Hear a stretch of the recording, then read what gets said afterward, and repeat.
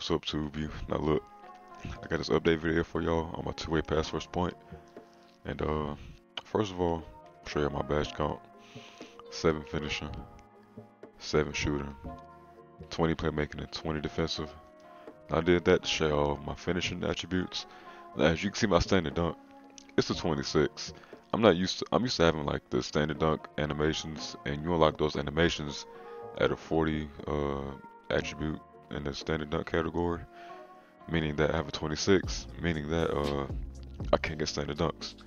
And in order for me to get like standard dunks on this build to get a 40 standard dunk, I'd have to sacrifice one finishing badge, which is what I recommend y'all to do if y'all were to make this build, because, well, any build in general, because finishing under the rim without standard dunk animations is really bad. I'm not gonna lie to y'all. But other from that, driving dunks at 81, meaning that I get content dunks at 98. And my shooting on this build, shooting in general is tough, especially on this build because I have a 68 mid range. Now I don't really spot up on threes now. I had to spot up like in the corners, well, in the mid range corner, and you know the deep mid range or whatever. Like, I haven't really shot that many threes. I've gained a couple threes, but the majority of them have been straight bricks. So I spot up on the mid range now. I might expand that when I like get to a 99. At 99, I have a 72 mid range and a 65 3-point shot. I had a 65 last year, but a 65 last year is not the same at all as having a 65 this year. But you know, mid ranges. If I shoot 5 mid ranges, I'll make like 2 of them out of 5. I mean, it's still pretty bad, but I'm not maxed out yet, so we gonna see. But yeah, at 99, I have a 72 mid range. Plus moderate flow general, it'll be a 76. So I mean, I'm pretty sure I'll be able to hit consistent with a 76 mid range.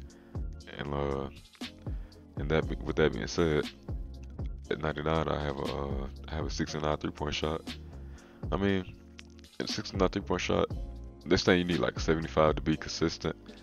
So you know the way takeover works, if you hit like a couple of shots, say if I hit one shot, I have a 73-point shot.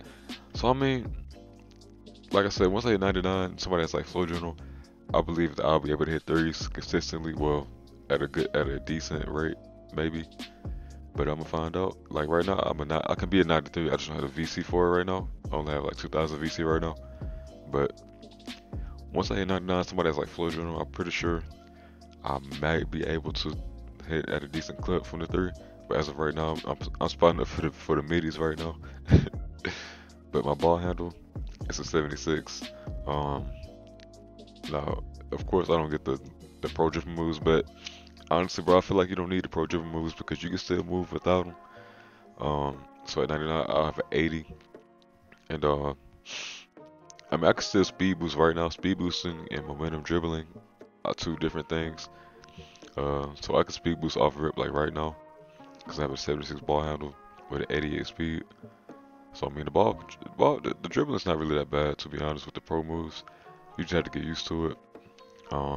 Like I said, when the rush moving event comes out, I'm gonna show y'all how this build can ISO and all of that. But I've mainly been playing rec. I haven't been playing park or anything like that. I've always been like a rec head. I don't really like playing park unless I'm playing like twos or something like that. But my defensive stats, my interior defense, I've been getting a lot of stops in the paint even without interior defense. Now what I did last year, I had a 80, a low 80 interior with no blocks. But this year I kind of switched it around. I mean, I still get stops in the paint even with this 42 because I have max wingspan. Plus I have like intimidator, but it's only on bronze. But I still get stops with it on bronze. I've been using it on bronze since last year. It's been pretty goated. This goes up to an 83. So does this. I mean, I'm pretty fast on defense. Plus I have an 88 speed right now. And my physicals are with the +4s because I did the Gatorade drills or whatever. And I'll make a video on that tomorrow showing y'all the best way to get a +4 on all of those. But my steal, like I said in my build video of this build, I said if I was able to put my steals down without it affecting my badge count, then I would, because I don't believe in steals. But it's at an 80 right now. My block 71 is decent. My rebounding stats, my offensive size is 69, and defensive rebounds 81.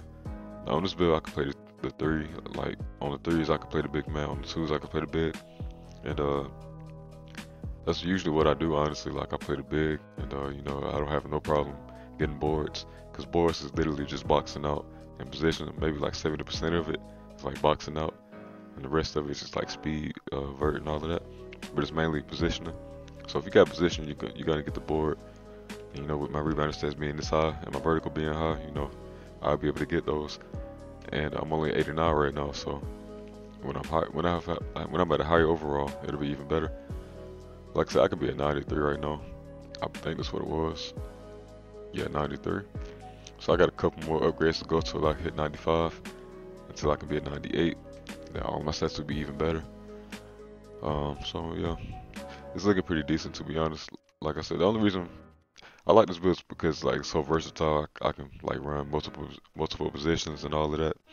And like it was like in my opinion, this is the most OP build last year, because you could shoot, you could dribble, you could get contact dunks, you can defend, you can do everything. But this year they kind of like dumbed down the shooting, so it's not as OP, but it's still OP in my opinion. So and I still like it. It's still pretty decent in my opinion. For my badges, like I said, I have 7 finishing, 7 shooting, 20 playmaking, and 20 defensive. I still have like 2 defensive badges left to get.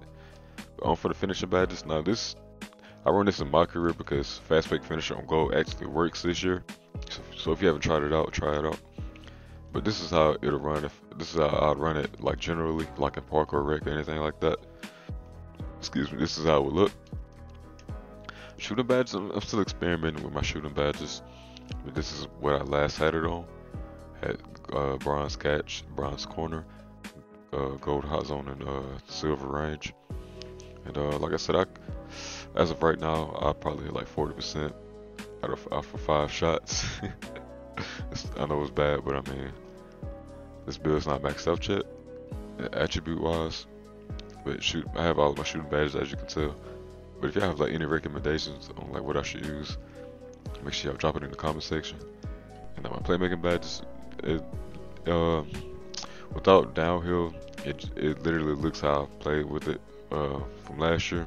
I have downhill Hall of Fame. Now I play a lot of rec, like I said, so I have downhill Hall of Fame.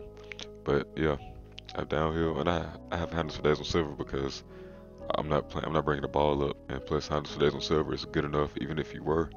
So that's what I keep it on.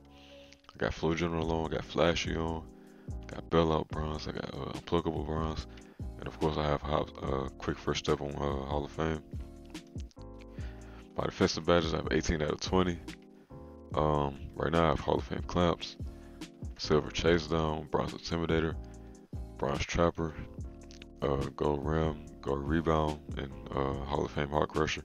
And I probably won't even use Heart Crusher when I get all of my badges, just because this badge is so OP. Like it's like literally game breaking. But who knows? I might keep it on. I might not. I have Rebound Chase on gold. Now you can live with it on silver. And like I said, when I was running like the big on the 3s and the 2s, I was running it on silver and I was still snagging up. I had no problem getting boards at all. But I just have it on gold for my career to get, so I can get more defensive badges faster. But Rim Protector, I might put this on Hall of Fame when I get all my badges, because it boosts your takeover up a lot more than it would being on gold. And I like badges that help with takeover, and that's what Rim Protector does. Plus it lets you block, it gives you more blocks or whatever.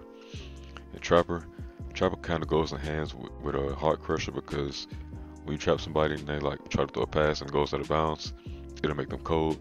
And even if you didn't have Heart Crusher on, it'll still like make them throw it out of bounds if you like have the badge on and you like trap them real good or whatever. Intimidator, I've been using Intimidator on bronze since last year. It's been golded. I've been telling y'all about it. Make sure y'all try it out. And I have Chase Down on silver. You can live with it. You can live with it on bronze. But I mean, I didn't really have anywhere else to put this extra badge. But at that time, so I just put it on Chase Down.